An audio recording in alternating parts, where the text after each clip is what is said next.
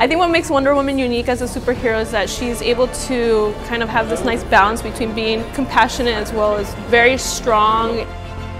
She's the first female superhero that we've actually gotten. All these little girls were looking up to her immediately because now they could see themselves as superheroes themselves. She was a really major influence on me as a kid. Compassion and love are part of her powers, and that's something I really don't think you see with other superheroes. Seeing Wonder Woman's costume possibly made me tear up a little bit. It's really cool to see that in person. When I first saw her costume, I almost couldn't breathe. Fierce is the word I would describe. It sounds a little cheesy, but I would describe it as fierce.